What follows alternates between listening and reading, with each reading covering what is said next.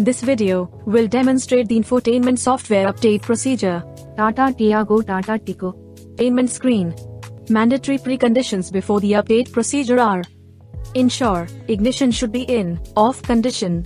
Software update is done in 1-hour mode to avoid generation of any unwanted DTC.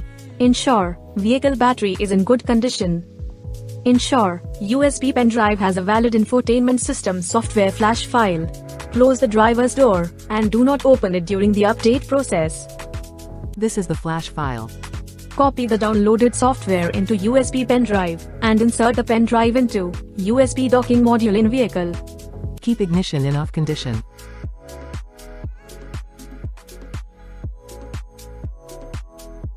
Press the 3 buttons simultaneously. Select the software reflash menu.